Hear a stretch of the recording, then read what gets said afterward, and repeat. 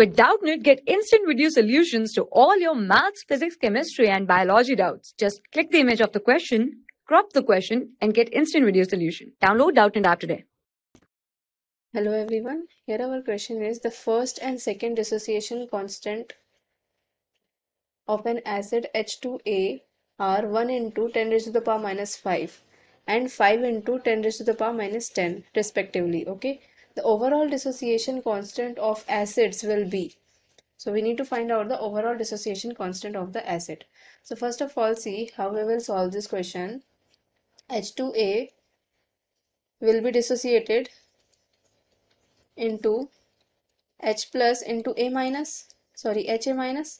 Okay, so for this is your equation 1, and for this we can write K1 is equals to H plus concentration into HA minus concentration divided by H2A. Okay, and its value in the question given is 1 into 10 raised to the power minus 5. So 1 into 10 raised to the power minus 5. Then this HA minus further dissociates into H plus plus A2 minus. Okay, for this we can write K2 will be equals to H plus concentration into A minus 2 concentration upon HA minus concentration. Okay, and this K2 will be equals to what? 5 into 10 raised to the power minus 10.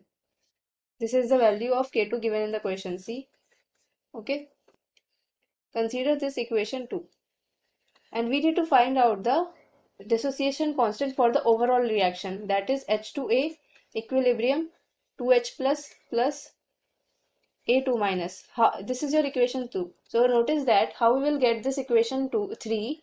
Equation 3 we will get this equation 3 by adding equation 1 and equation 2. Okay, so for this third equation, equilibrium constant can be written as K1 into K2. Okay, so K1 here is, so K1 here is 1 into 10 raised to the power minus 5, and K2 here is 5 into 10 raised to the power minus 10. Okay, so your K will be equals to 5 into 10 raised to the power minus 15. This will be your answer. Okay, thank you. For class 6 to 12, IIT JEE and NEET level. Trusted by more than 5 crore students. Download Doubtnut app today.